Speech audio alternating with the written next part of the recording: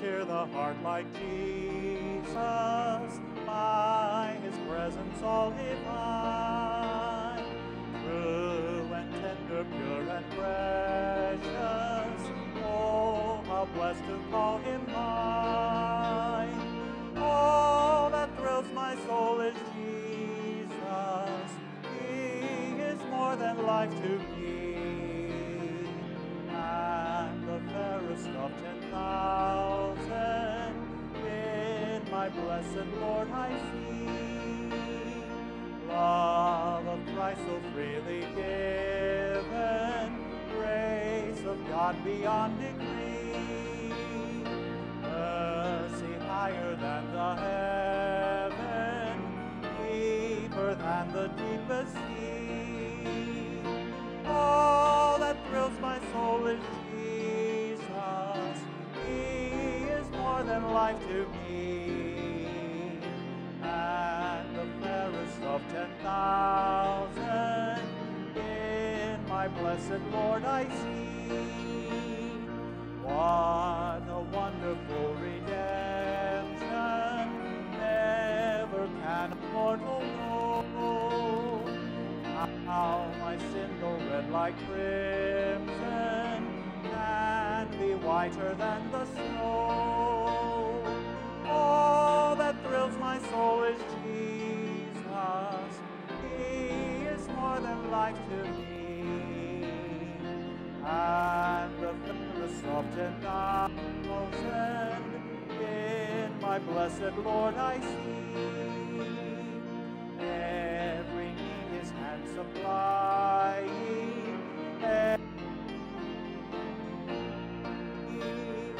on his strength divine relying, he is all in all to me.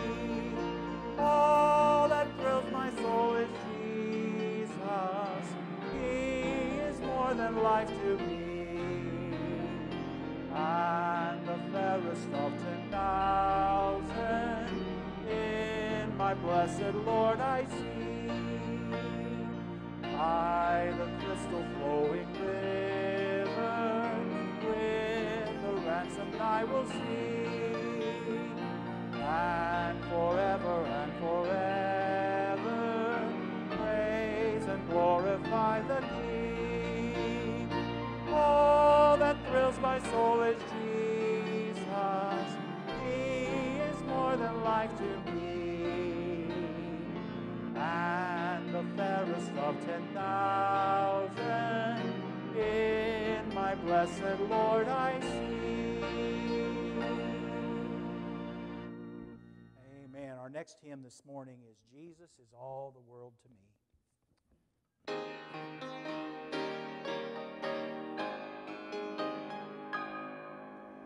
Jesus is all the world to me, my life, my joy, my all.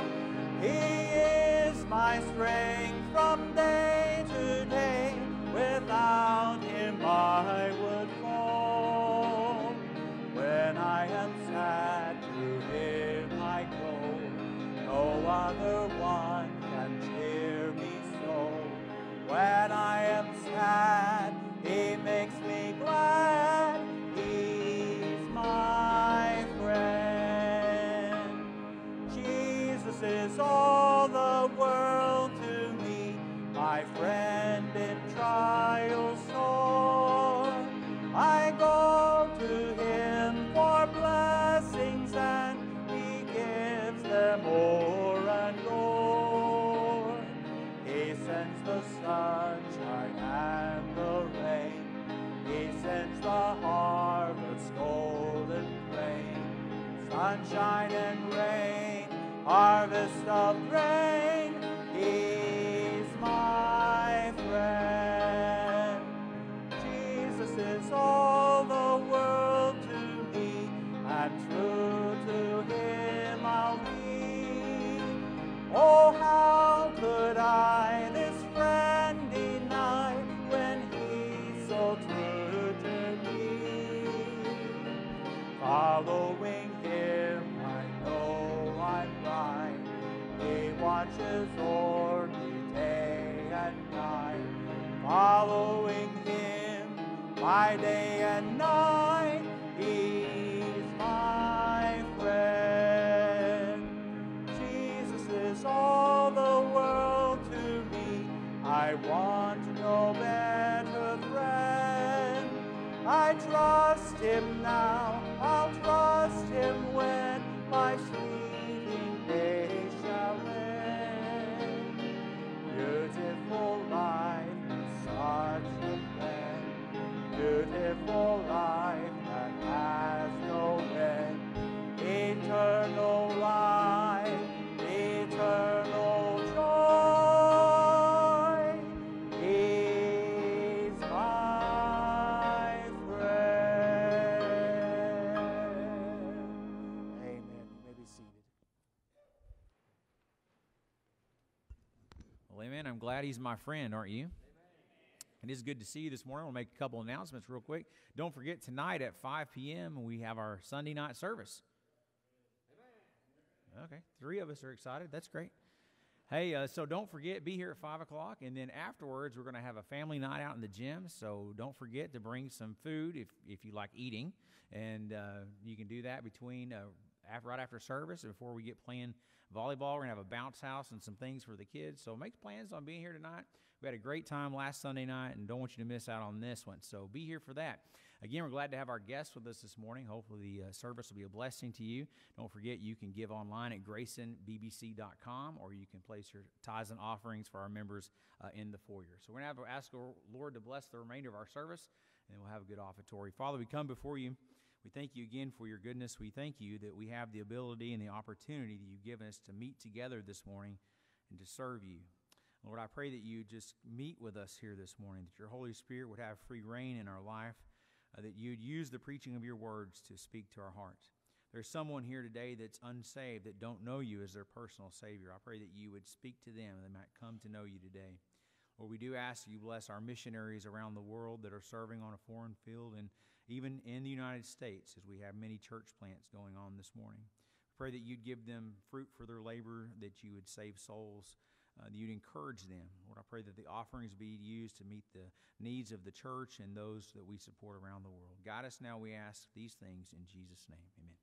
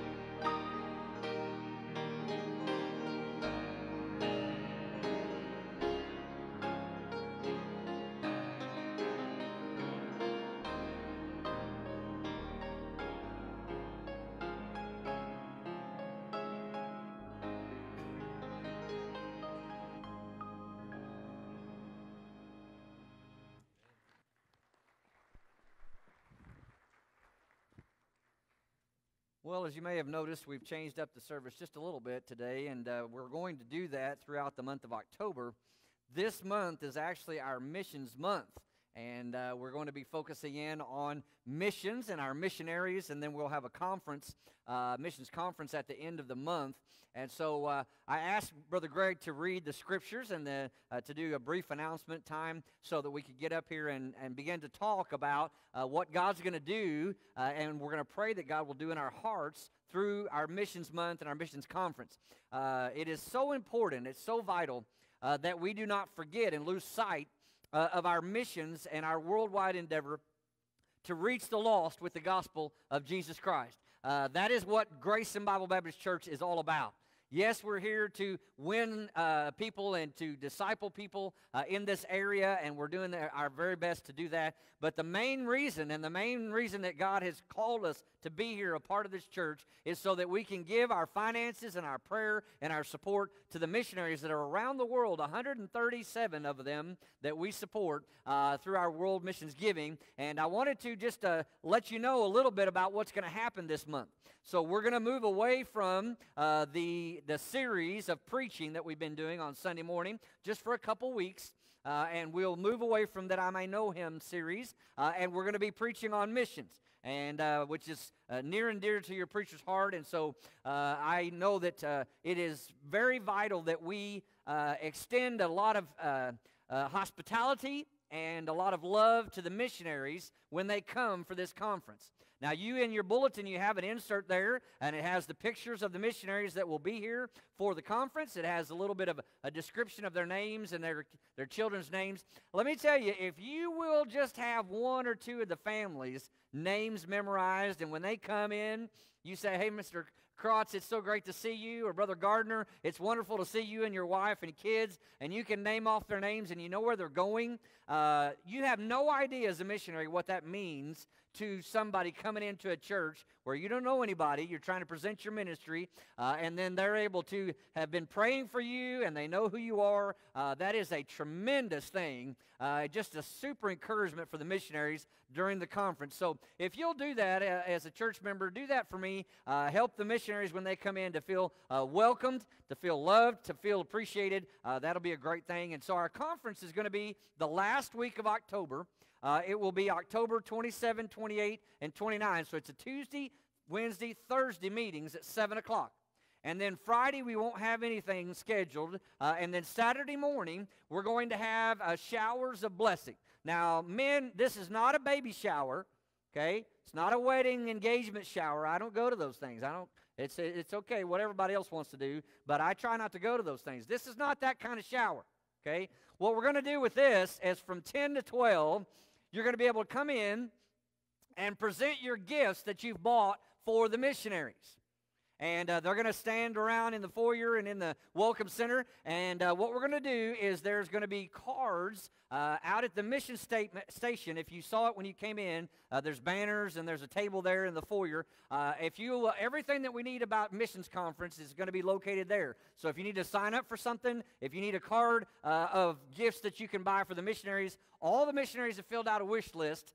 And they have all these different things, ranging from, like, I saw some socks on there, all the way up to computers and different things, and paying off cars and crazy things. So any value, money value that you can do, we would love for you to take one of those cards, go purchase that thing, and then bring it on the Saturday of the missions conference from 10 to 12, and present it to the missionary. And this is going to be fun. Some of the missionaries have small children, and you're going to be able to get some of the things that they need and present it to them. Now, don't everybody run out and buy the kids' stuff, okay? You have to buy some things for the adults, too. But we're going to have a great time with that. I've been thinking for a long time this year about our conference and how we would do this with COVID going on. There's so many of the things that we do in a conference normally that we're not going to be able to do. And so we wanted to be a blessing. The theme of the conference is Be a Blessing. And so we're going to give you opportunity to be a blessing to the missionaries in a couple different ways. And so we are so excited. Our staff have been working on this for a good while. We've been putting it together. There's also that week a deputation school, a training school for the missionaries that we will be involved in and have on the campus that week of missions conference. So there's a lot of exciting things about to happen the last week of October. And as we get there, we want you to be praying about your faith promise commitment. I am so proud of you. So proud of Grayson Bible Baptist Church. We have given more this year to missions than we gave last year. Throughout COVID, throughout all the discussion of depression and economic collapse and meltdowns and all the things that everybody's been scaring us to death with, we have given more by the grace of God this year than we gave last year to worldwide missions. And that is amazing. That is absolutely amazing. And all the glory goes to the Lord for that, but I appreciate your faithfulness. And that just encourages me to let me know that Grayson Bible Baptist Church, through God's power, can do anything. We can do absolutely anything, and it makes me excited about what God's going to help us to do next year for missions after we have our commitments. And so you can find a Faith Promise commitment card out there at the mission station, and then next Sunday they'll be in the pews, and you can pray about that and fill out your commitment card anytime that you would like. So as I said, we're going to change gears a little bit from the series that we were in, and I've got a couple messages that I want to preach to get our focus on missions. You know, it's a good thing to get your focus off of yourself and to put it onto somebody else. That's always a good thing. It will make you grateful. It'll make you thankful for what you have. You know, people react differently to different things. Have you ever noticed that? Something can happen to somebody, and then it happened to somebody else, and they react completely different. It's not even close. When my wife for dinner makes broccoli, our family reacts to that differently. My kids are like, oh yeah, broccoli. I know, they're weird. They're really weird. And my reaction is, keep that stuff away from the rest of the food. That's my reaction. I want to make sure that it doesn't even, hey, those little trees, broccoli trees, have little limbs. And they get all over the food if you're not careful. I react differently to that than they do. A lot of people in Texas in the middle of the summertime react differently. When the weather forecaster says it's going to be 100 degrees, some people react differently. I'm like, yes, I love heat. I love the hot. I love the hot weather. I like it so much better than wintertime and snow. And then some people are like, oh, man, I was going to go outside, but now I'm not. You know, depending on where you're at in life and what you're doing and what kind of taste you have, when the weatherman says it's going to be 105, you have a different reaction between different people. One of the times when we were in Argentina, and I was a missionary there, we lived in the city of Buenos Aires, a capital city there, millions and millions of people. It's kind of like New York City down in South America. And they had never in the city, now out toward the mountains and in other regions of the country they had, but they had never in the city had any snow for 89 years. It hadn't snowed. And one winter we were there, and it began to snow flurry, and everybody was out in the streets. They closed the schools down, closed all the businesses down. Everybody was out in the street playing around. I'm like, really? I mean, some of the people, really, seriously, some of the people that were 40, 50, 60 years old had never seen snow in person. And they were throwing it around and having the biggest party you ever saw. And I was just like, well, it didn't snow enough on the ground to do anything. So I was just like, well, okay. They're like, preacher, it's snowing. I'm like, yeah, I know. We reacted totally differently to that same event. And I want to look this morning at 3 ways that people react to the gospel. 3 different ways that people react to the gospel of Jesus Christ. And our text is going to be found in Acts chapter 17, the book of Acts chapter 17. So go there with me. Acts 17. We have the missionary, the Apostle Paul, that is basically what we would call, he's right in the middle of what we would call the mission field. He's out there, he's starting churches, he's preaching the gospel to people that have never heard it before. He is out there doing the work of the Lord. In Acts chapter 17, he has already preached in a town called Thessalonica and had many different reactions to the gospel, that's for sure. And then he's preached at Berea, and he's had more reaction to the gospel. And some people are following and chasing him all over the place, trying to put him in jail or get him to stop preaching the gospel because they don't want to hear it.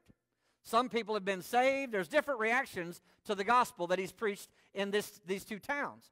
So we see in verse 16 of Acts 17, join me there, and I want to show you that Paul, the Apostle Paul, is going to preach a message, and he's going to get 3 different reactions to the gospel from this message. Look at verse 16. The Bible says, now while Paul waited for them at Athens, his spirit was stirred in him when he saw the city wholly given to idolatry. Now, as I said, he's preached at 2 different locations, and at Berea, the people that were trying to get him to go, arrested and trying to get him into jail or whatever they were trying to accomplish, they were trying to make him stop preaching.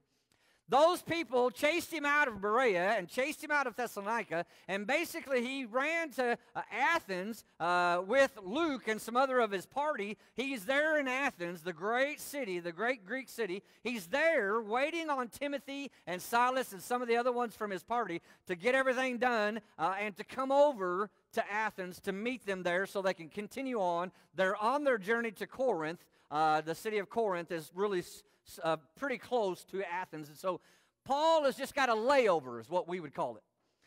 He's not on a flight, but he's got a layover in Athens. He's waiting on his helpers and his team to arrive. And so while he's there, as he always did, Paul, the great missionary apostle, is going to look around in the city and see what's going on. He's going to get a lay of the land.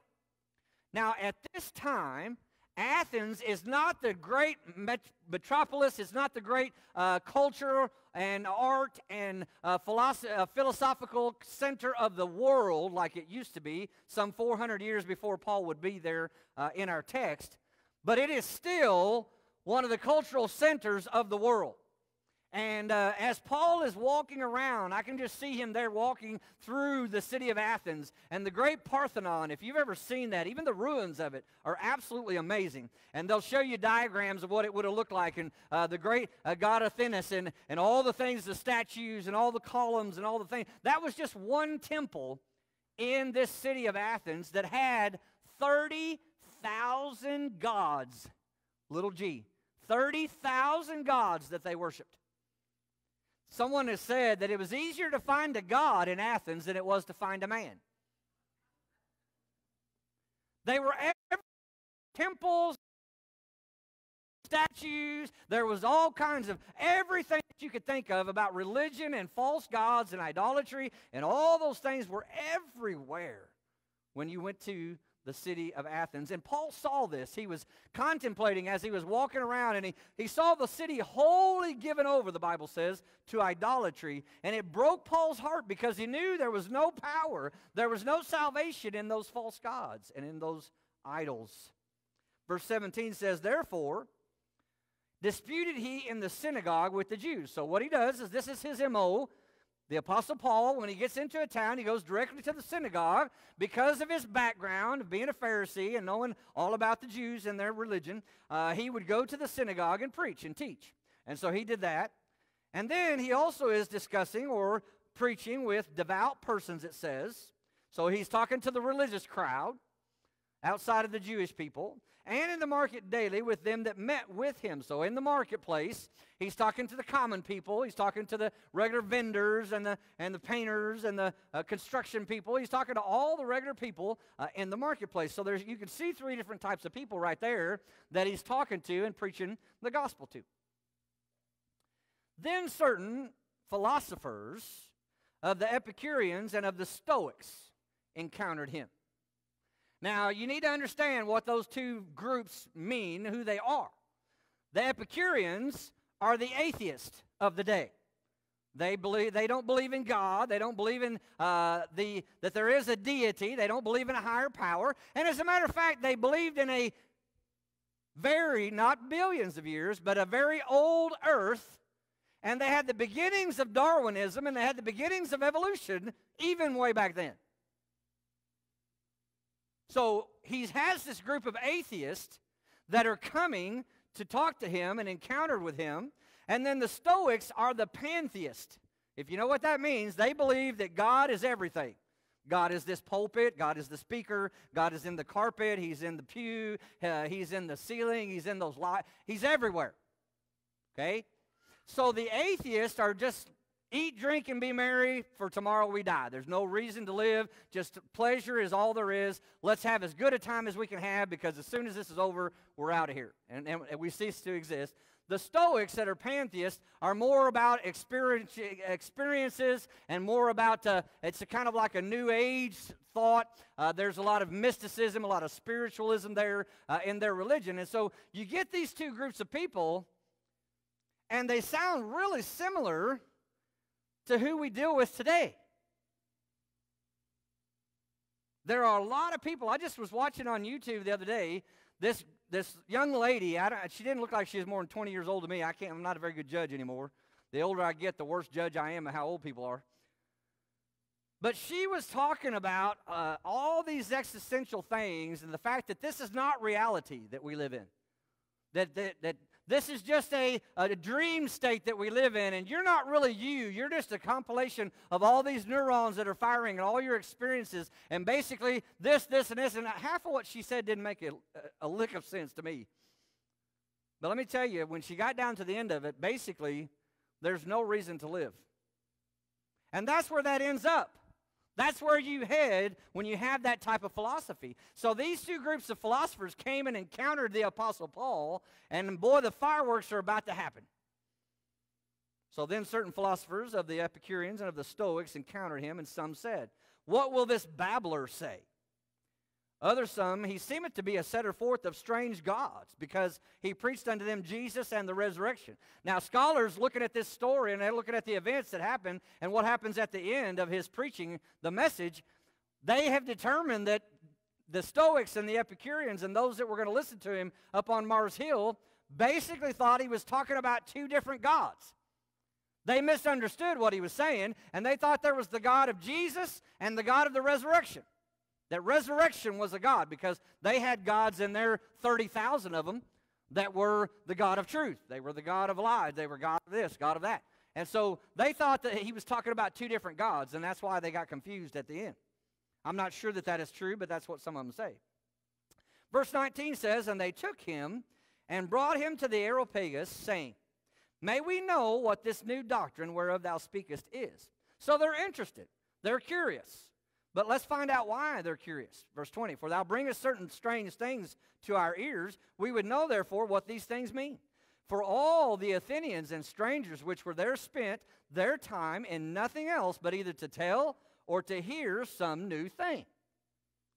Now that sounds like a lot like America in 2020.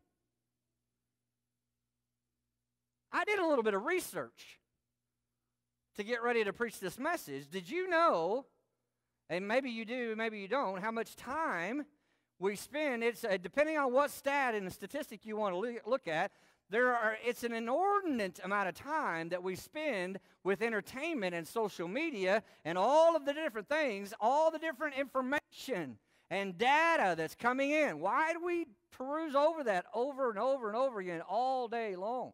They have stats of how many times you open up your phone, how many times you go to Facebook, how many times you watch this, how many times you watch TikTok, whatever you're watching. All these things that have all these stats about it, and it's absolutely amazing that we are so enamored with information. Why? So we can go tell everybody. "Hey, I saw this, I saw that. Did you see that?" "No, I didn't see that." "Did you see that?" "No, I didn't see that." "Did you see this?" And we're just like the Athenian people. We can't wait to get to church or to work or wherever so that we can tell somebody something new.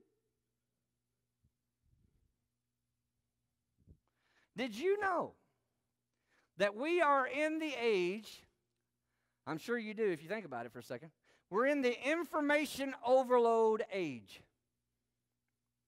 The average person, not a millennial or a teenager, the average person in America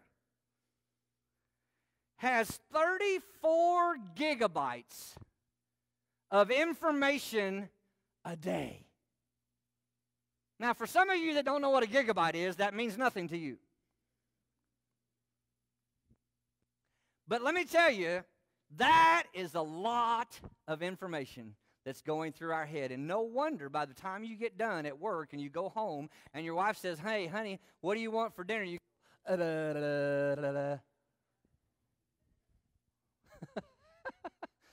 That is a lot of information.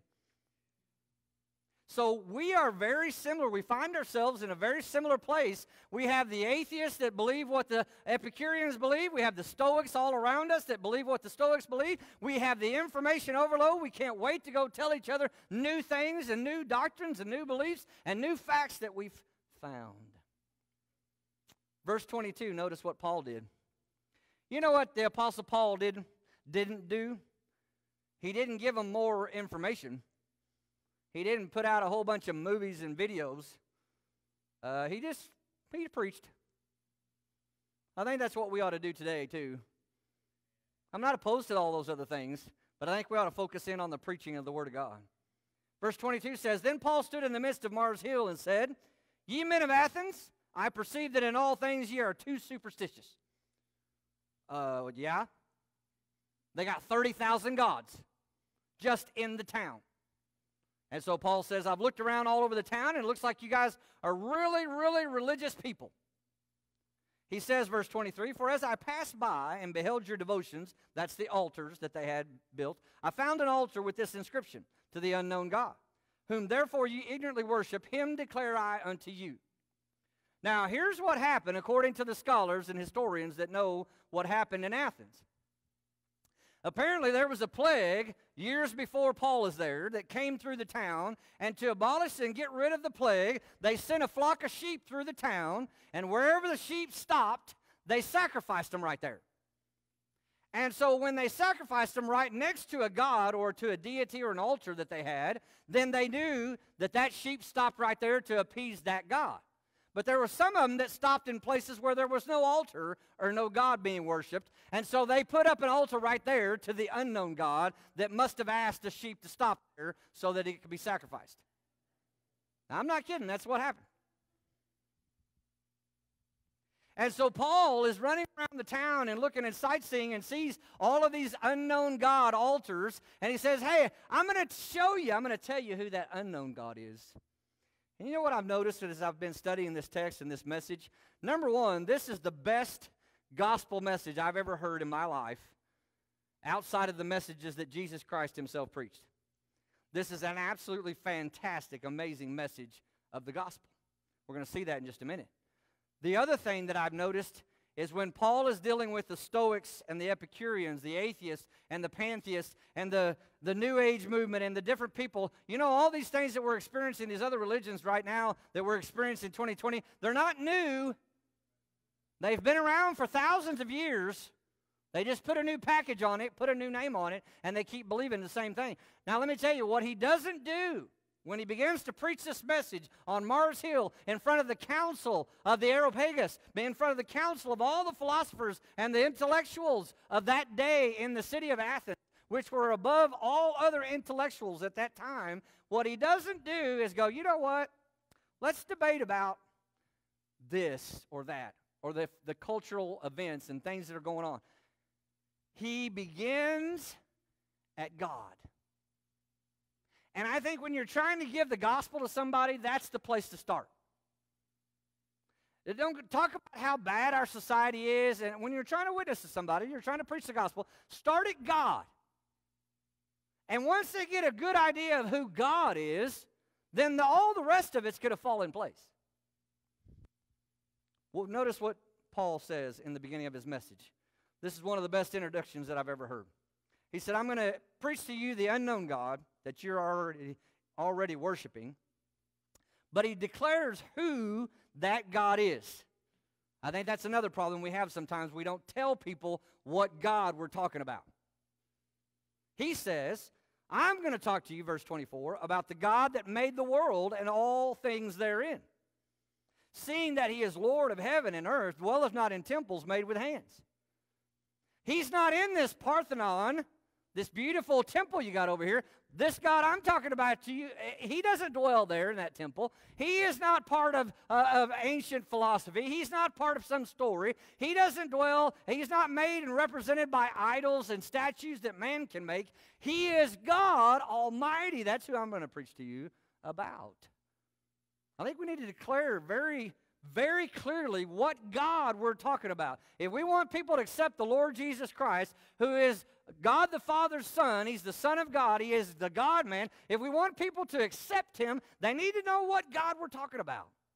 We're talking about God Jehovah of the Bible, the creator of the universe.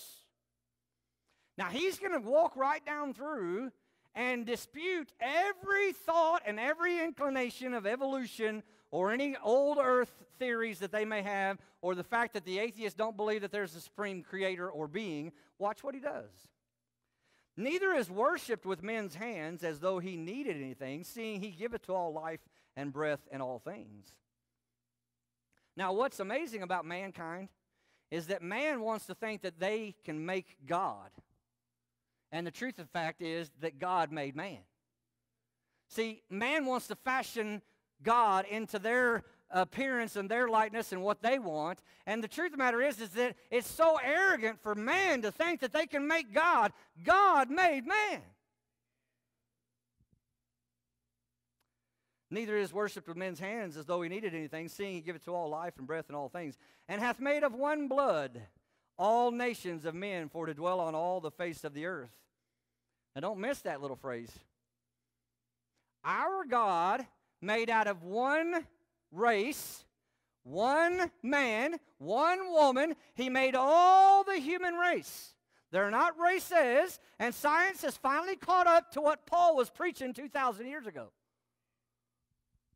If you look at the genetic codes, if you look at DNA, if you look at all the things, we all came from the same race. We have all the same great-great-great-great-great-grandparents. What is that doing? It's demolishing and it's going against, it's debating and going against their evolutionary thoughts. If there's no races, if there's only one race that we all came from, let me tell you, there's no division of the species, there's no evolutionary process, because we all came from the same place. Hath made of one blood all nations of men for to dwell on all the face of the earth, and hath determined the times before appointed and the bounds of their habitation. God has set up men. He's set up kings. He's taken down kings. He's set up governments. He's taken down governments. He said this empire is going to go till here. This empire is going to rise here. These people are going to live here. Those people are going to live there. This is what's going to happen. God is in control of all the earth.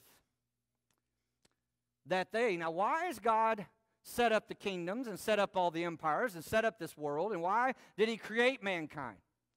Paul's going to tell us in his wonderful message here. He says, verse 27, God did all that they, who's they, that's mankind, that they should seek the Lord, if happily they might feel after him and find him, though he be not far from every one of us.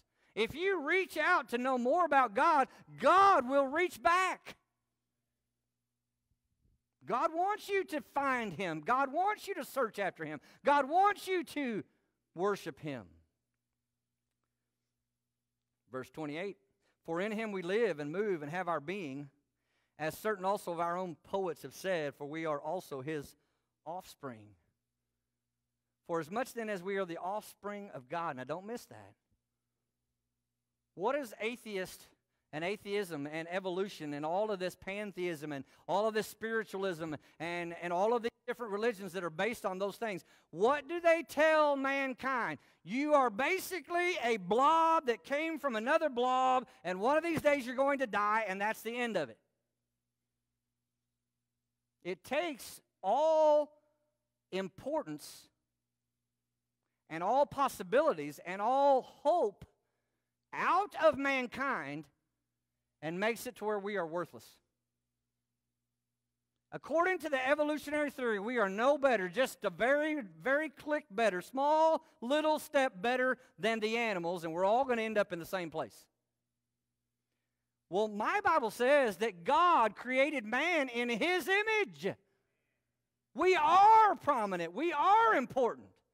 We're not to be prideful about it, but God has made us in his image. There's something of the image of God that's in every human being. That makes us important, so important, in fact, that God would send his only begotten Son to die on the cross to save mankind from their sins. If that doesn't make us important in the vision and the eyes and the heart of God, I don't know what does.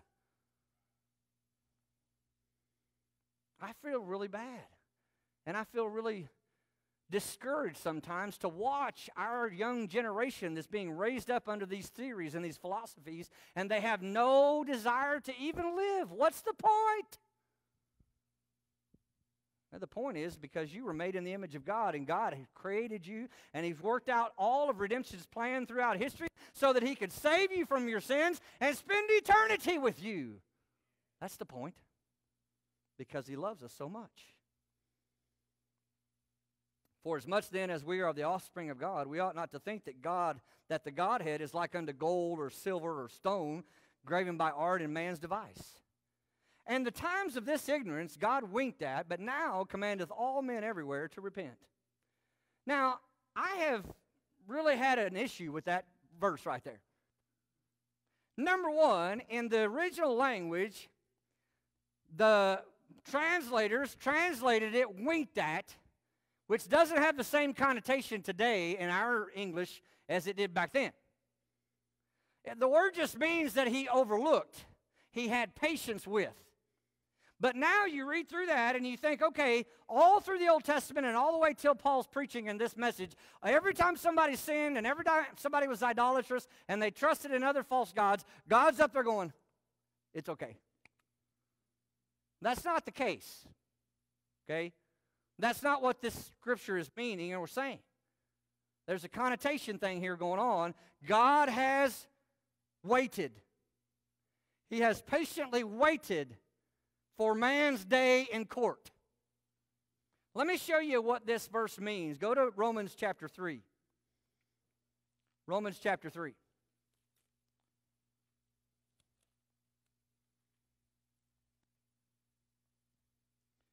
Romans chapter 3, and I want you to really focus in for just a second because I want to explain this to you in very clear terms what this verse is talking about. It says, verse 19, now we know that what things soever the law saith. Now what is the law? The law is the 10 Commandments and everything that Moses got from God on the mountain. So it's the law of God. It's God's law, the 10 Commandments, most would be the main part of it. It saith to them who are under the law that every mouth may be stopped and all the world may become guilty before God. Now, why did God give the Israelites through Moses the law? Why did he give them the 10 Commandments? Because when I look at the 10 Commandments in Exodus chapter 20, I look at that and I say, I can't do that. I can't keep it. I break the law, I break the 10 Commandments all the time. And no matter how hard I try to be good, I can't keep the 10 Commandments, and neither can you. So, God gave us the 10 Commandments and the law so that every mouth would be stopped and everyone would understand that they are a sinner and they cannot be perfect. Verse 20. Therefore, because of that, by the deeds of the law there shall no flesh be justified in his sight. For by the law is the knowledge of sin. You cannot get to heaven. Justified means that your sins and your sin debt, the payment of it, has been taken care of, paid in full. You cannot get justified for your sins by keeping the law because no one can keep it. But now, verse 21 says, the righteousness of God without the law is manifested, being witnessed by the law and the prophets. Even the righteousness of God, which is by faith of Jesus Christ, unto all and upon all them that believe, for there is no difference. So how do we get justified, get the payment in full of our sins and forgiveness of our sins and eternal life? We get it through faith in Jesus Christ and what he did on the cross of Calvary. Verse 23, for all have sinned and come short of the glory of God. No one is going to make it to heaven on their own. You can't do it. People have been trying for thousands of years, and unless you lived a perfect, sinless life from the moment you were born until the moment you died, you can't get there. Being justified freely, you're not working for it. For by grace are you saved, Ephesians says, being justified freely by his grace through the redemption that is in Christ Jesus, whom God hath set forth to be a propitiation through faith in his blood, to declare his righteousness for the remission or the taking away, the cleansing of sins that are past through the forbearance of God. There it is. There's where he winked at it. See, what happened is when you were born, you started sinning. Bam. Sin, sin, sin, sin. Some of us, hundreds a day. All those sins are mounting up. You need somebody to take care of them. Somebody to get them forgiven in the sight of God so that you can go into heaven, perfect holy place where God lives. So God overlooked or was patiently waiting throughout all those sins until the day you were going to be saved. And he justified you. He paid the price for your sins on that moment that you accepted Jesus Christ as your personal Savior. And that's what that verse in Acts is talking about in this wonderful gospel message. God was waiting on your court date. You know, there's families that have, unfortunately, accidents, and somebody, maybe a drunk driver plows into them, and their children die in the accident. The drunk driver has a court date for a year and a half from now sometimes. So what is the family doing? Have they forgiven the guy? No. Are they looking the other way? No. Are they winking at him? No. They're waiting on his day in court to get justice. And that's exactly what God has done with us. He's waiting patiently until you come to Jesus Christ as your personal Savior, and He's going to forbear or forgive all those sins. But the Gospel of John chapter 3 says that if you don't believe on the name of the Son of God, you're condemned already.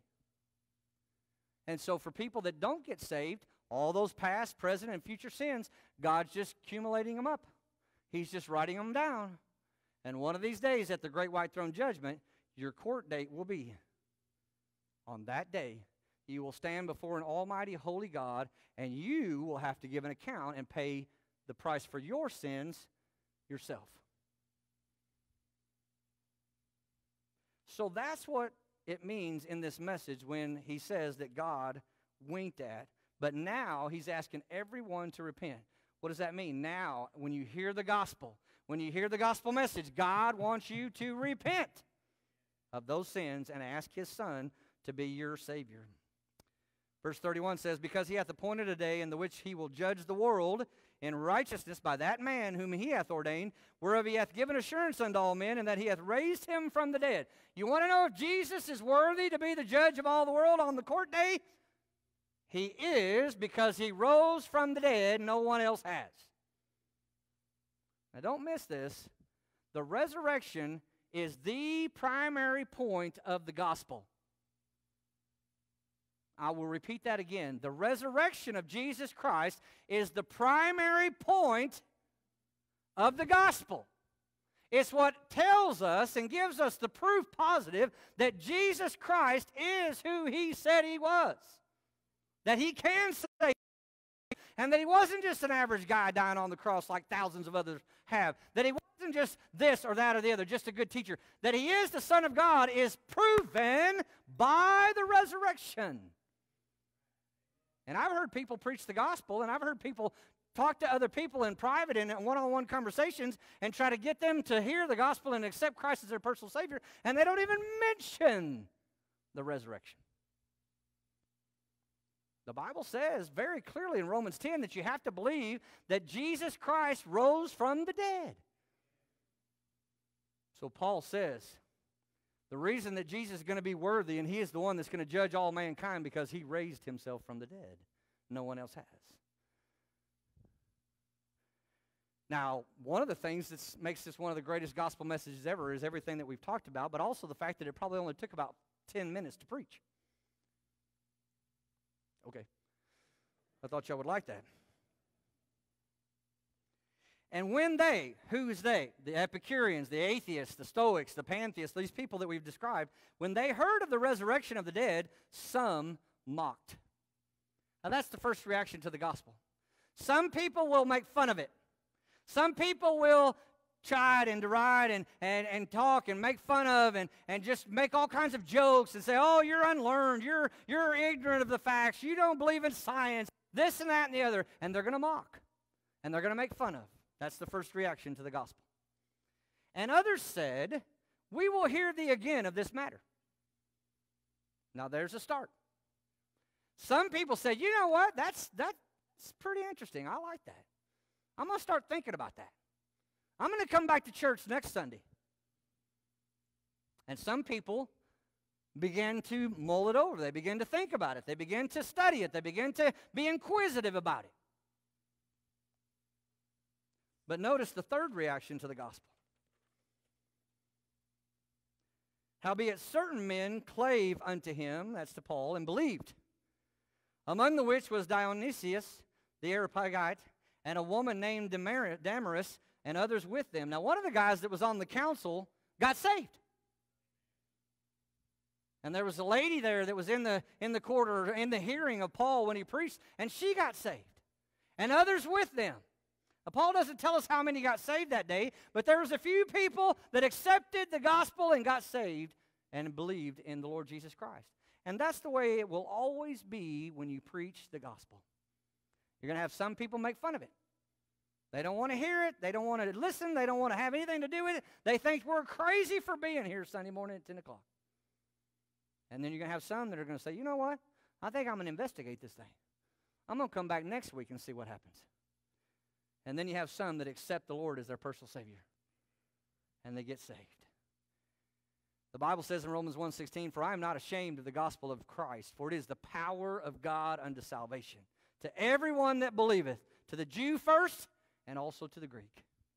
1 Corinthians 1:18 says, "For the preaching of the cross is to them that perish foolishness, but unto us that are saved, it is the power of God." Let me tell you, there's 3 different reactions to the gospel. And now, right now, as we speak, and all day today, there's 137 different ministries around the world that are preaching the gospel. They're called missionaries that we support out of our church that are on our missionary team. We give them monthly support, prayer support, and other kinds of support. And let me tell you, they're going to get 3 reactions from the gospel. They're going to have people that make fun of it. They're going to have people that want to know more. And they're going to have people that accept the Lord Jesus Christ as their personal Savior. And that's why coronavirus or no coronavirus, economic crash or no economic crash, whatever happens in the White House with the election, whatever happens next year, whatever chaos and catastrophe that happens in 2021, we have no idea what will or won't happen. But the truth of the matter is, Grace and Bible Baptist Church, we've got to stand firm in what God has called us to do and preach the gospel around the world so that all 3 reactions to the gospel can happen. We're not going to quit. We're not going to give up. We're going to keep on doing what God has told us to do. And I want you to be faithful this next year in your commitments to Faith Promise Missions so that the message can be preached. Because there's some of them out there that are going to accept the Lord Jesus Christ as their personal Savior. And if that missionary hadn't have been there to preach the gospel, and if we hadn't have sent him, that person would never have heard the gospel in a clear form and been able to be saved that way. What a tremendous responsibility we have to get the gospel out. Would you stand with your heads bowed and your eyes closed this morning? Every head bowed and every eye closed. Lord, we thank you for this wonderful message, this great example of preaching the gospel that we have recorded in the Scriptures from the Apostle Paul. What a tremendous preacher he must have been. And God, we can learn so much from his approach and from the way that he did things. But Lord, the truth of the matter is we can stand around talking about things all day long. The real truth of the matter is time is running short and we need to get the job done. We need to get out into the new neighborhoods here in Sherman, Texas that are being built all around us. Invite people to church so they can hear the gospel. We need to get out into the state of Texas and start churches and plant new churches all over so that people can hear the gospel. And Lord, we need to keep funding and supporting and praying for our missionaries so that they can go around the world and preach the gospel. Would you help us, Lord, to remain focused on what you've called us to do? Well, thank you for it. God, I pray that if there's one here that doesn't know you as their personal Savior, they've reacted already with mockery and making fun of the gospel. Maybe they've become inquisitive and they've come back many, many times to hear the gospel, but they still haven't accepted. They still haven't been saved. Would you help them to do that today? Make this their day of salvation. Lord, I thank you for everything that you're going to do and what you've done today already in our worship service. In Jesus' name we pray. Amen. As Brother Don sings a verse of invitation, if God has spoken to your heart, maybe you want to get an early start praying for your faith promise commitment, praying for what you can do, how you can be a blessing, whatever the case may be. If you need to do something with the Lord, the altars are open. We have counselors here to help you. Anything that you can do, we want you to do in this moment as we sing.